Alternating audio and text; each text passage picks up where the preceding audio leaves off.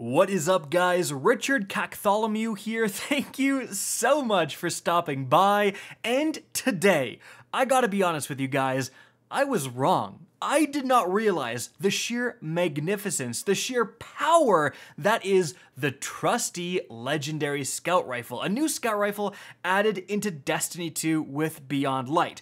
That's going to be the focus of today's video. You absolutely need to know about this weapon and some interesting rules that I think a lot of people are overlooking. And so let's get started. But just before we do, guys, a huge amount of people who watch this channel aren't yet subscribed. Take a quick second, hit that subscribe button, ring that bell to be notified of everything Destiny 2, especially because we are so close to that 1 million subscriber mark. Absolutely insane. So let's talk about the Trustee. This weapon is acquirable in the Deep Stone Crypt Raid from the first encounter, and thankfully, because of the cache of the crypt system at the end of the raid, you can, once you've gotten this weapon once, spend your spoils of war to keep farming this weapon over and over again, guarantee that you get at least one drop every single time you do a Deep Stone Crypt Raid. So getting the God roll on this weapon is more achievable than really any other raid weapon in Destiny 2 history. But what exactly do I mean when I say I was wrong about it? Well, I did do a video ranking all of the different Deep Stone Crypt Raid weapons, going over their PvE and PvP God rolls. I still think that's a fantastic video, literally 6 whole God roll videos in one, but I had the Trustee ranked last. And looking back, that was a mistake. It should definitely be in front of the sword and could arguably be in front of the sniper too, which is insane because the sniper is god tier. That shows you just how powerful the Deep Stone Crypt Raid weapons are. I mean, even the sword, a lot of people who were arguing in the comments, without watching the video of course, didn't realize like the sword just does more damage than literally any other sword in its archetype. It's arc, so it works with Mask of Bacchus. It can outburst DPS the Lament. Like, it's incredible, but that's also kind of showing how good the Trustee is. This is meta shifting. This is finally a scout rifle that is going to start to see a significant amount of PvP play. So what is so good about it? Well, let's take a look at my best roll. Firstly, it's a rapid fire frame scout, which means it automatically has full auto. That is incredibly useful. Full auto is a perk I tend to enjoy on scout rifles regardless. It removes human error. It makes you get the optimal time to kill every single time. It just makes the gun so much more user friendly. The fact that this gets it as like an automatic third perk is really powerful. Now, in the first perk slot, really importantly, we have Surplus, and I think this is potentially best in slot for the Trustee, and this is a perk that is being criminally overlooked, including a little bit by myself, because 90% of the time, Surplus isn't that good.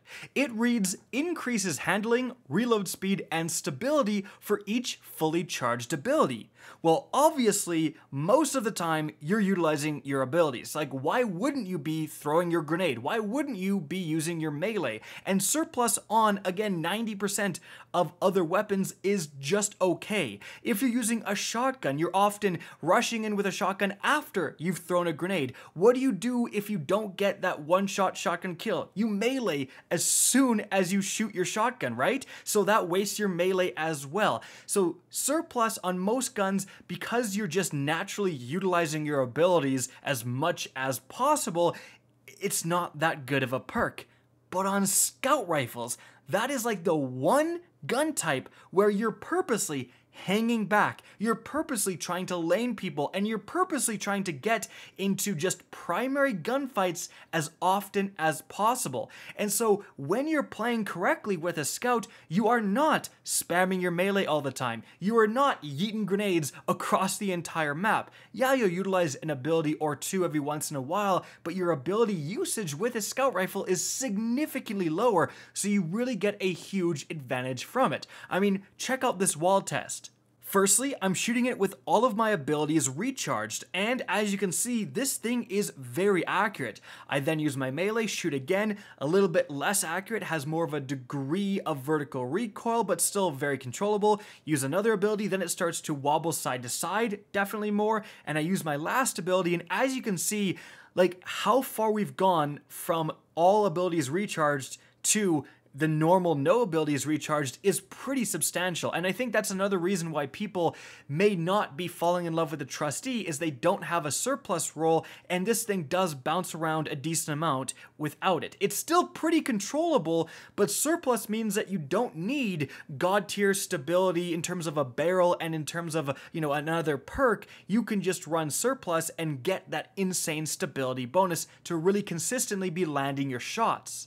Now, in the second perk slot, I have one of two possible god tier perks. I have high impact reserves. Rounds at the end of the magazine deal more damage. So with the Trustee, once you get down to that last part of the magazine, you are capable of, with the increase of damage, 4 tapping people. Normally this is a 5-shot kill, so going to 4 shots is going to make the time to kill of this weapon insane. Like, it is a melt machine when you can 4 tap, and so that is so powerful. You'll actually see people with this weapon in the Crucible shooting at walls just to get to the last part of their magazine so they can basically guarantee they win their next gunfight. Now, personally, I don't feel like that's the best approach, at least in what I'm playing, which is Iron Banner in the background, because part of the benefit of the Trustee is the fact that it has a very good 17-round magazine naturally, which can take on multiple guys with a single magazine. So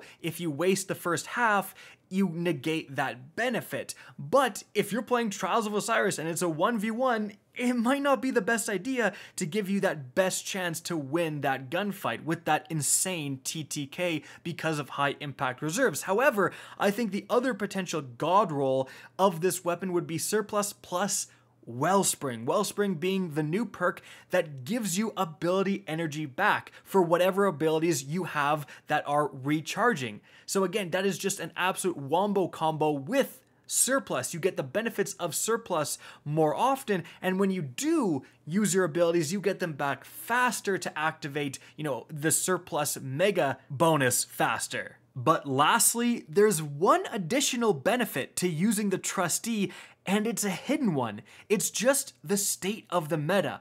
When's the last time a scout rifle has been this good?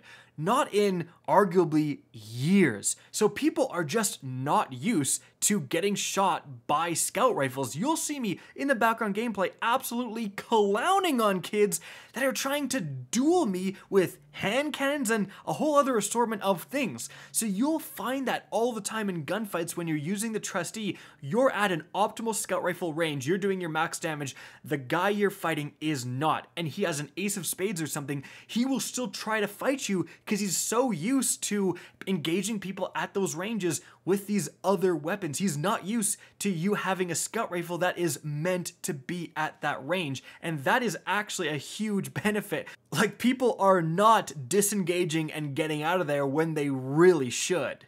So, if you can get your hands on the Trustee, I would absolutely recommend trying it out in the Crucible. But note, part of the reason the Trustee is good right now is because scout rifles as a whole got an aim assistance buff. It's easier to be hitting those headshots with scouts nowadays, and the Trustee and the rapid fire frame archetype I feel like are in the best position to gain those benefits. So if another rapid fire comes along in a future season, that's something else you really need to be paying attention to.